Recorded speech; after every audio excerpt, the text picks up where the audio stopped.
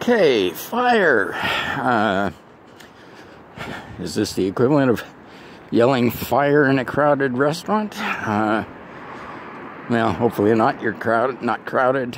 You're probably watching individually. Although maybe you're watching in a group. Study groups are good.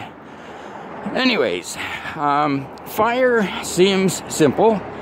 And it is. But there are a few things that you need to keep in mind when you are talking about fire. Fire is not something to play around with.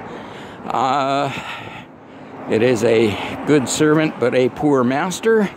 It is to be left to the experts, but there are a few things that you need to know to have basic provisions to protect your company, your people from it. Now, starting with the fact that how are we dealing with fire? What are we doing with fire? We want to detect it. We want to prevent it. And prevention is actually, that's probably should be first. Making sure that we don't have a problem with fire is always more advisable than dealing with the fire. So, prevention, detection, and suppression if we detect it and if we have an issue with it. In terms of prevention, using fire-resistant materials for walls, for construction, for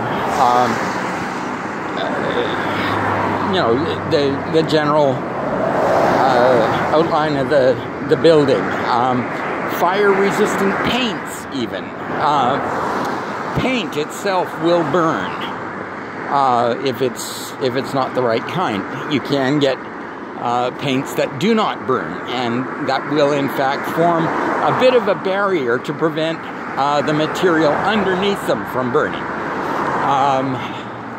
Drywall, you will remember the plaster in the middle of it doesn't burn, but there's cardboard coverings on both sides of it, so that will burn. So, pay attention to construction, pay attention to what you can do to prevent fires from starting in the first place. Reduce the amount of combustible materials, and as I mentioned a couple of times probably already, none of you have any boxes of printer paper in the machine room. None of you have racks of shelves of manuals, paper manuals in the machine room.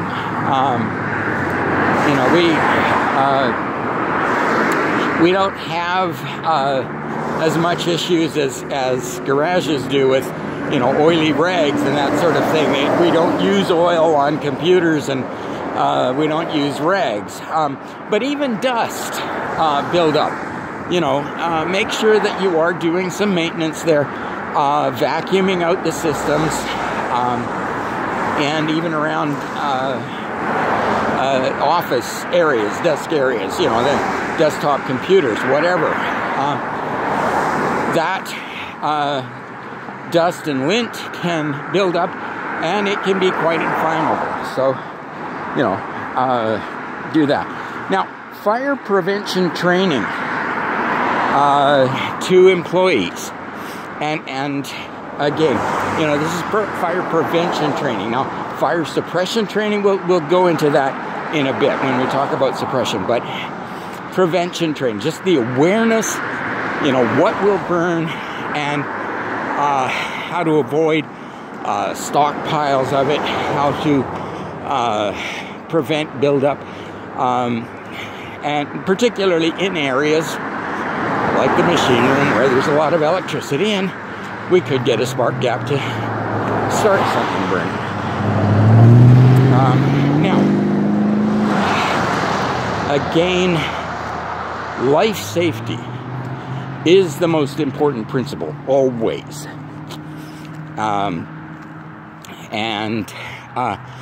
So the first thing, the first principle is, if you detect a fire, if something starts to burn, you get everybody out.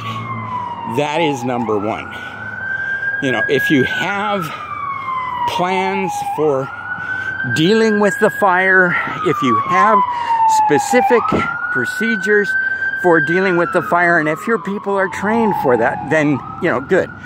But in general, the first thing you do is get everybody out. That is the most important thing. As I say, life safety. Conduct fire drills so that people know how to get out. It's interesting. In aviation, they do conduct drills with people exiting an aircraft.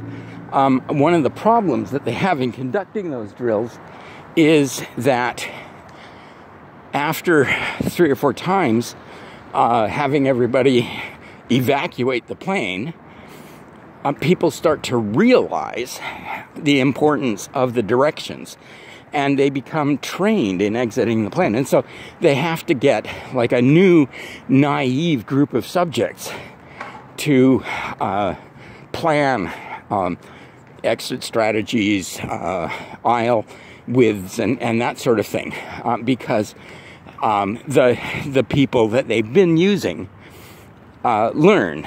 And of course, if you're in a fire, first time you're in a fire is, probably the first time you've been in a fire. So, anyways, conduct the fire drills. It is important to get people to know that. One more thing, I suppose, in terms of prevention, and that's knowing the elements of fire or combustion. And that is having fuel, oxygen, and a sufficient temperature. So, as I say, reducing the combustible materials in construction and in the machine room is, that removes the fuel. But equally, you need oxygen. And so consider, what you've got in regard to ventilation, what you've got in regard to air plenum spaces. Can the room, which may contain fuel and combustible materials, can it be sealed off? Is it small enough that it can be sealed off and the fire will stop by itself because the oxygen runs out? And also the temperature. Is there something you can do to moderate the temperature so that it won't reach high temperatures and it won't start fuel and oxygen combining and burning? So those are the elements of prevention. And those are the elements of fire. That's how you start a fire. So that's how you prevent a fire from happening. In the same way that we talked about risk management, that you have the materials, you have a certain situation, conduct a risk. What does the fire need to start, and what can we do to remove one of those elements?